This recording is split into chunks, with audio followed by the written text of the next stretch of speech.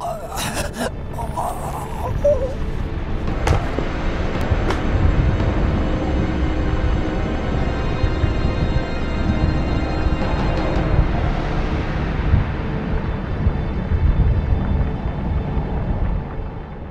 oldest and strongest emotion of mankind is fear.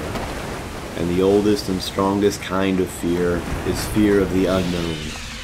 H.P. Lovecraft, author of the stories in which dark corners of the earth are based off. All of Lovecraft's horrors is based around that sentiment, fear of the unknown. Through explicating grounded worlds with rational protagonists, he dashes that reality with a jagged edge of impossibility.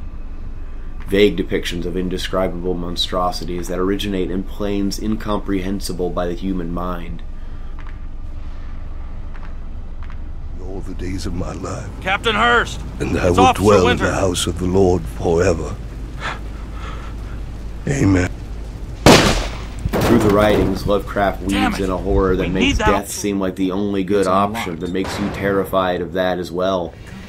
But if you live, as many of his protagonists do, your mind is shattered, plagued and tormented from voices and hallucinations that could be real, but to everyone else is fiction.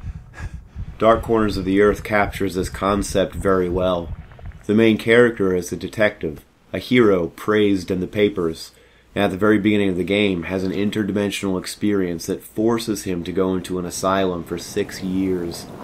Plagued by amnesia, he can only remember the last 6 months and goes on this case to a town of Innsmouth. So this character has already lived the life of a Lovecraft protagonist and somehow come out on the other side, but not completely. In moments of extreme duress, brought upon by imminent danger or witnessing moments of the macabre, the protagonist has alterations of sanity, in which case he might hear voices or his visions begin to morph around, creating a deception as to what the present world could be representing.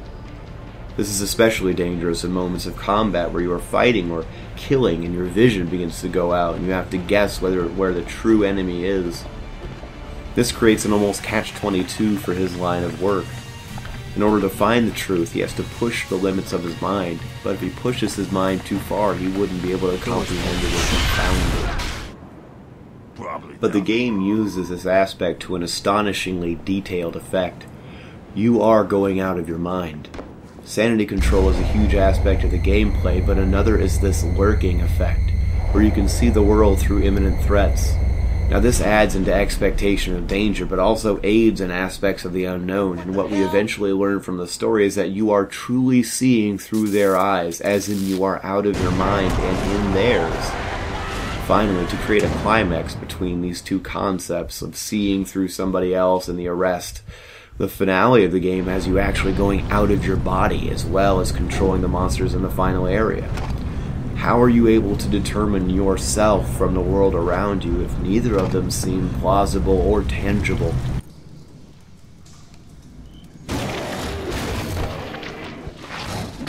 The game, in the end, pulls the rug out from under our feet. Through the story, we progress through the case and uncover unsettling things about our world and how it interacts with other dimensions. We champion strange situations that cripple other men and overcome our mind's stress under situations. While we are fighting the present danger, we are trying to fight back against our flashbacks of our time in the insane asylum. The fear of us returning that almost acts as a mental shield against our own unraveling. We have overcome these horrors before, and we can do it again. But we didn't. The first scene of the game is a man kicking out the chair in his padded cell and hanging himself. On the floor are bloody scriptures and a corrupted journal. The story we play through is his.